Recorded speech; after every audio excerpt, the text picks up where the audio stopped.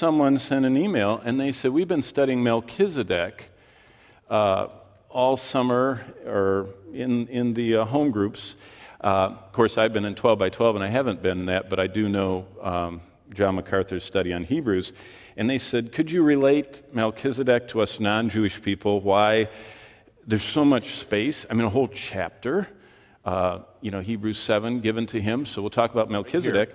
Melchizedek is only 3 times in the Bible. And I guess they ask, why is it so important for us non-Jewish people to know about Melchizedek? So whenever you're studying any topic in the Scriptures, you do an analysis and kind of take apart the Scriptures, and you find that Melchizedek is only in 3 places in the Scripture: Genesis 14, Psalm 110, and Hebrews 7. Now, immediately my mind starts thinking about this. Genesis 14, that's with Abraham, was about 2000 BC. Psalm 110, as David wrote it, was about 1000 BC. And Hebrews 7 is, sometime before the destruction of Jerusalem, so somewhere in the 60s AD.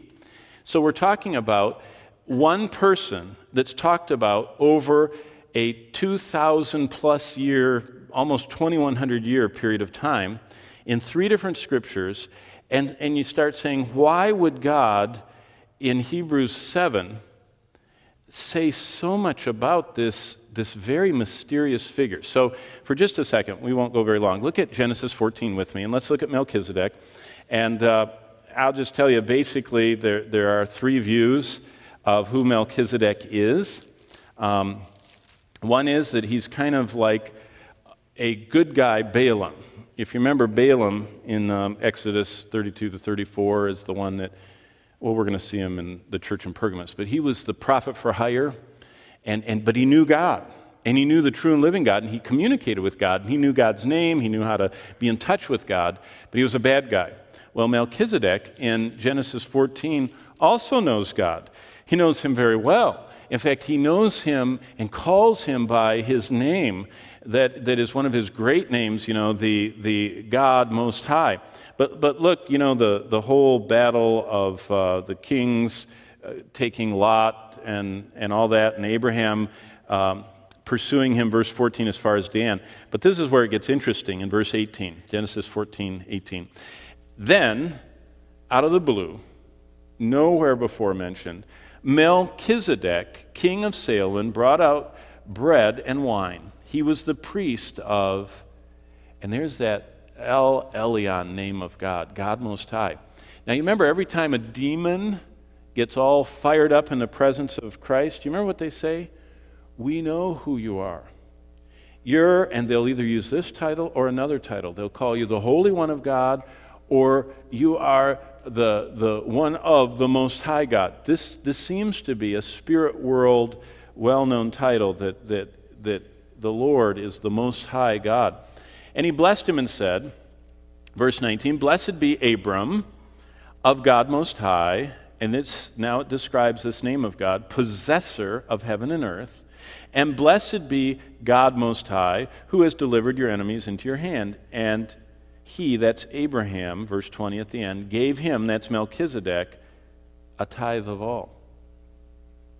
Now that is very interesting. Now the kings of Sodom said to Abram, give me the persons and take the goods for yourself. But Abram said to the king of Sodom, I have raised my hand to the Lord God Most High, possessor of heaven and earth, and I will take nothing but a thread, nothing from a thread to a sandal strap, that I will not take anything that is yours, lest you should say I've made Abraham rich, and accept only what the young men.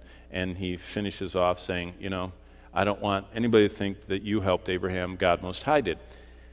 I mean, that is not a lot of stuff.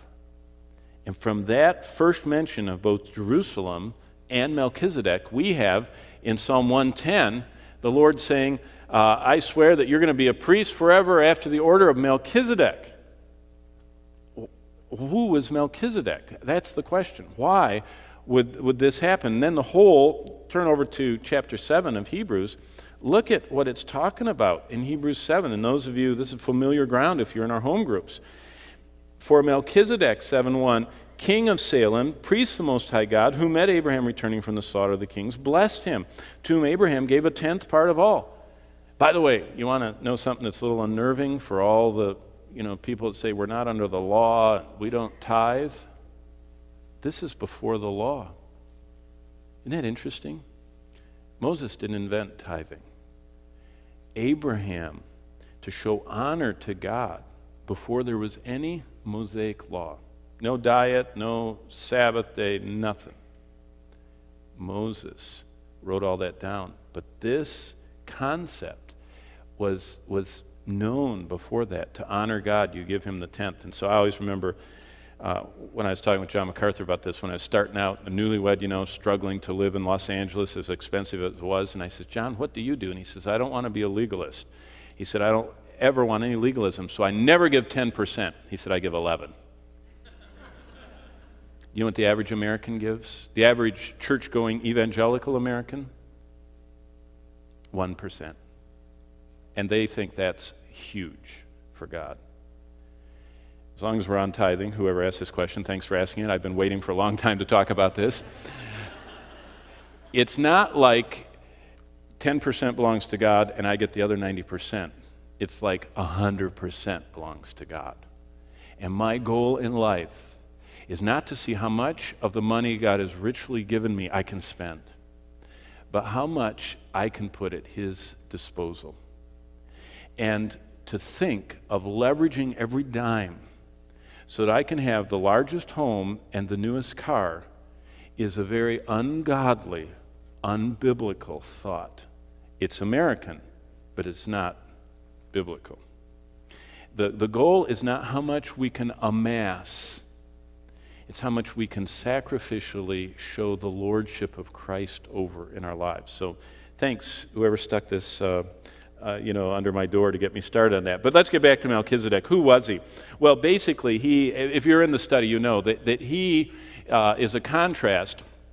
We have the Aaronic priesthood, and we have the Melchizedekian priesthood. And if you know anything about Aaron, it was hereditary.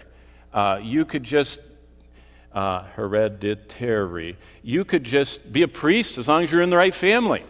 And as you know, there were some rascals, and there were some good ones.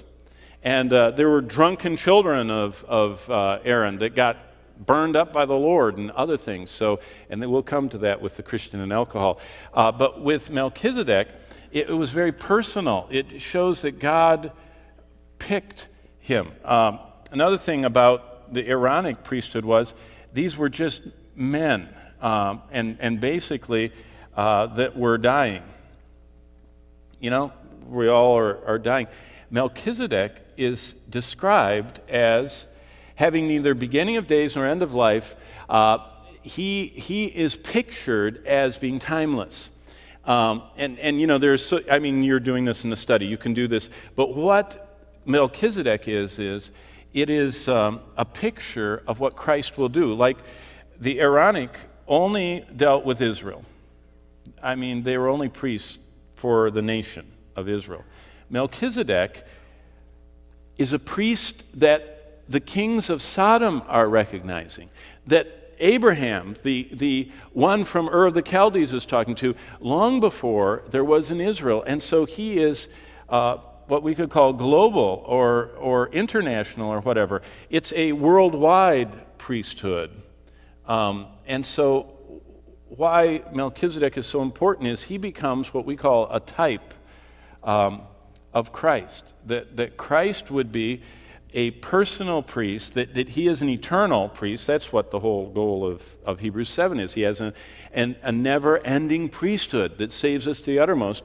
And he isn't just saving the Jews, even though Jesus said salvation is of the Jews, but he's also so loved the world. And so you can do the rest of the study, but I still haven't answered who was he. And so there are three views of that, and I will just briefly tell you what they are, and I'll tell you the one I like.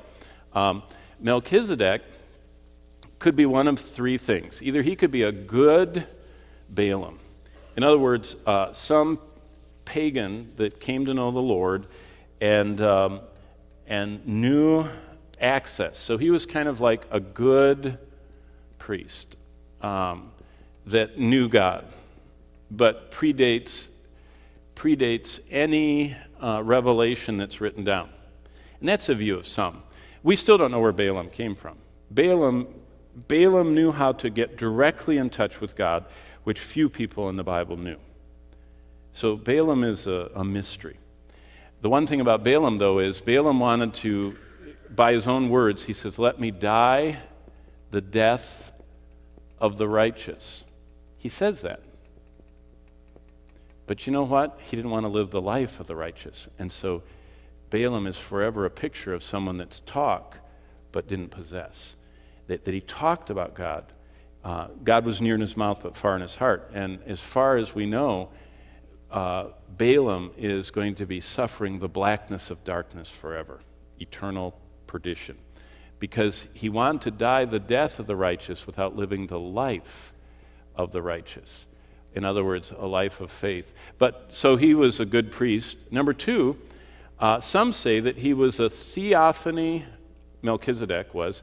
Theophany, if you ever heard of that word, theo means God, phanos is in a bodily form, or a Christophany, which is the same idea, Christos, Christ, in a body.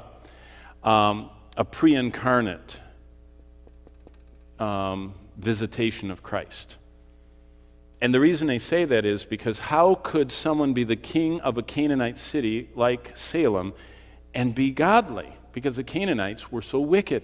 Remember Moses said the iniquity of the Amorites is not yet full. In fact, when they excavate around Israel, they hardly show the people what they find.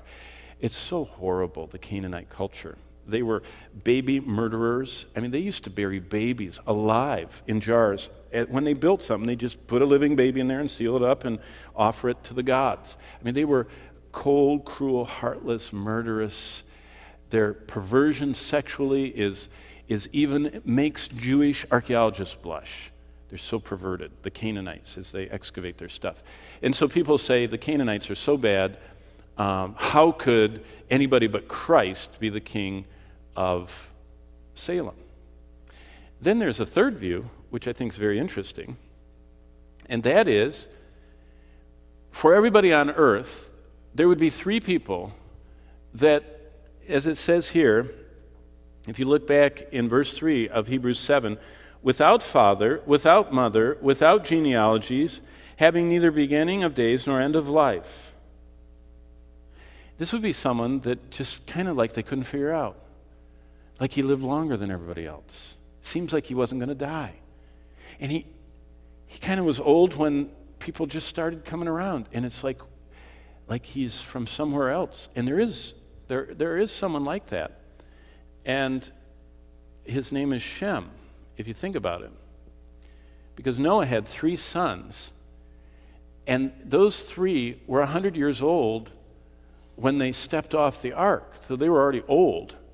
But after the ark, after the flood of Noah, people began living normal, basic lifespans. A little elongated, but not really anything. And Shem lived 500 plus years, if you read what it says in Genesis 11. And so here's what I mean. Shem lived 400 years after the flood. That means that Shem would have been around for about 100 plus years, I don't have my chronology in front of me, of Abraham's life. So Shem easily could have lived in Jerusalem. Why? Because Japheth lived in Joppa. You know, you remember Shem, Ham, and Japheth? Do you remember what they did? If this is the ark, Japheth went down to Joppa, and his family became what we call the Europeans. Those are the Japhetic tribes. And if you're ever interested in this, there's a guy named Bill, I'll think of it in a second. He spent his whole lifetime, he's a British guy, he spent his whole lifetime studying the table of nations that's in Genesis 10. Genesis 10 says that from the ark overspread the earth 70 families, and it names every family. And it gives a specific name, the Mizraim and the Kethraim and the Luddites and blah, blah, blah, all these, 70 names. And Japheth's family, Ham's family, they went south. They became the equatorial people, the hot country people. They became, Africa, the coastal areas, and Ham's descendants. Some of them actually went a little north and became the Canaanites. And if you remember, that's who Noah cursed. Then there's Shem. And Shem is the Semitic peoples, the people of the Middle East.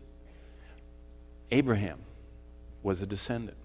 So it's very possible that Shem is one of the, Shem fits with the good priest and the theophany thing quite well, because all of them we don't know. But it's very interesting that if you do the chronology, it appears that Shem died the same year as the 127-year-old Sarah died. And so if you know anything about Abraham's life, he must have really mourned that year, because he lost possibly this person that knew God from before the flood and told him about, Noah. And Noah would have known all the way back, through his relatives, would have known and heard of Adam. And so this touch all the way to creation, Shem would have brought all the way here to Abraham's life. But this book that's written is fascinating, because this man, Bill, whatever his name is, his book is called After the Flood. That's the title of it, After the Flood. And if you're one of these people who likes to read intriguing stuff, he spent 30 years of his life systematically going through the archives of Denmark, of Scotland, of England, of Germany, of Italy, of Spain, and then he went to the Middle East, and he went through Turkey's and Syria's, and he spent, and he finished this book in the 70s, and it used to be sold by Institute of Creation Research, because it's so fascinating. What he found is every one of the 70 families that are listed in Genesis 10, every one of them you can find in the royal archives of these countries, exactly spelled the same. Now, these people don't study the Bible. They don't even believe the Bible, and they don't even care what's in their archives. But the earth is not as old, and that will get up to this question here. The earth is not as old as a lot of people think, because Shem most likely knew Abraham. Shem's dad most likely had first-hand accounts of Adam. And it's very possible Shem was Melchisadek, because he would have known the Lord. And he would have appeared to be, verse 3, he would have appeared to be without father, without mother, without genealogy, having neither beginning of life nor end of days, but made like the Son of God. So that's a possibility. Probably the one that most theologians favor would be this middle one. And then others are here and others are here. But that's why Melchizedek is here, to show the type of the perfection of Christ's priesthood. But who he was, this gives you an example of what theologians do when they have very little to work with. Genesis 14 is only that long. But if you do the math, and there's no reason to believe that the Bible means anything other than it says, that Shem lived after the flood about 400 years, and so he would have been synonymous or contemporary with Abraham.